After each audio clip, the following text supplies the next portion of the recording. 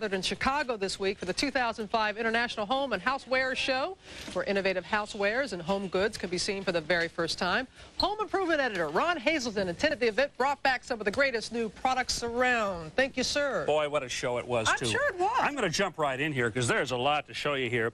This is the Airider vacuum. Sort of think of it as vacuum meets air cushion effect.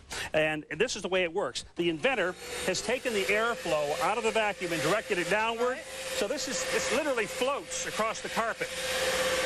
It's practically weightless, and it's got a ton of power. You can see here. Look at that. Now, Phil's going to show you here also. It's got a 20-foot-long hose. The inside pulls out of the outside, and when you want to retract it, you just push a button. That is super duper. Over here, from Shark. You don't mind if I kind of